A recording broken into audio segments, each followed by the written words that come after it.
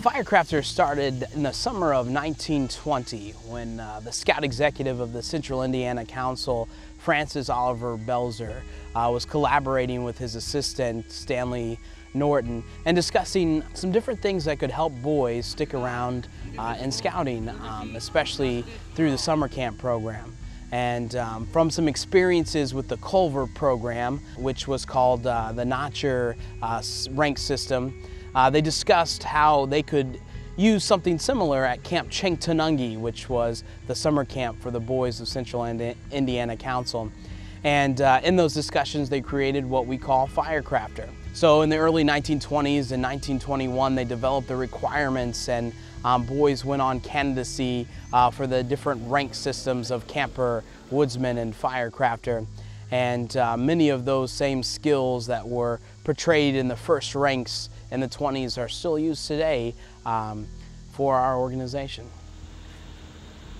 So there are 3 ranks of Firecrafter. The first rank is Camper, which is kind of the introductory based one for younger scouts. And then you move on to Woodsman, which gets a little bit more difficult when it comes to the requirements involved. You got to build a fire with only 2 matches for 15 minutes, and there's a much more requirements when it comes to that as well. And then you have the rank of Firecrafter, which is a lot more intensive and a lot more big requirements that allow you to work very hard in order to earn that rank.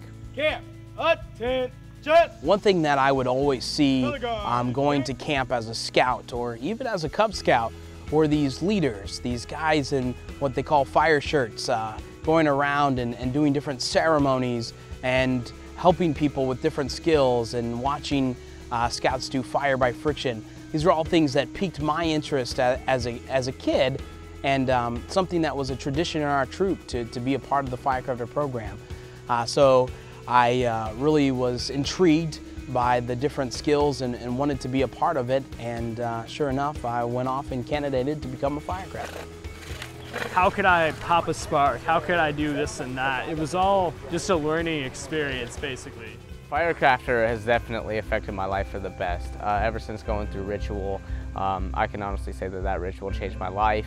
And I just, from there on out, this great organization, I've always wanted to give back to it, and I always made the effort to join some sort of office or leadership or something like that. I went from the embers to the flames, and now as council chief. I have definitely stepped up as a leader and grown as a person as well, not only here in Firecrafter, but Firecrafter also kind of gave me the confidence and the leadership ability to do things outside of Firecrafter, especially when it comes to college and things like that as well. Firecrafter allows a scout to really see his skills that he has, and the knowledge that just because you do a skill once doesn't mean that you've honed that skill or that you're an expert. And to continue to practice your different skills, whatever it may be, whether it's a scouting skill like first aid or knot tying, or a life skill of public speaking, it allows you to see that you can always improve, and as long as you do your best, you can be successful. As a youth, I actually didn't join Firecrafter until I worked camp staff when I was 16 years old at the Randsburg Scout Reservation. The Firecrafter program just wasn't really strong in my troop at the time, so I never really looked into it. But as I looked into it and as I saw my fellow staff members also working at the Randsburg Scout Reservation were Firecrafters, they were encouraging me to go for it. So I just said, you know, I got nothing better to do, why not? Never really thought anything of it, but definitely really enjoyed joining that organization. I enjoyed going through a candidacy, and ritual definitely was one of the best experiences of my life.